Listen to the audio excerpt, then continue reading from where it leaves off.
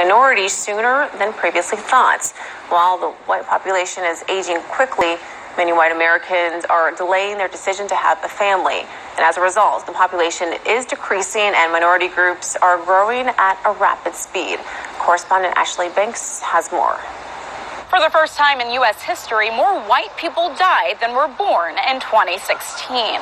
Data shows in 26 states, whites are dying faster than they're being born.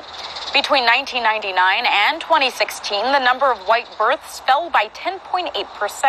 That stands at just over 2 million. Researchers suggest the reasons for this decrease are the Great Recession, a drop in fertility rates because people can't afford to have children, and a rise in mortality rates, as most of the white population is aging and dying of natural causes, while others are dying from drug overdoses. A demographer at the University of Texas at San Antonio and a co-author of the report says it seems that white people going under the 50% of the population mark might be happening a few years earlier than projected. Some of the states most affected by this shift are Oregon, California, Arizona, New Mexico, Florida, North and South Carolina, Pennsylvania, Maryland, and Michigan. Researchers are predicting by the year 2045, whites could drop well below 50% of the population.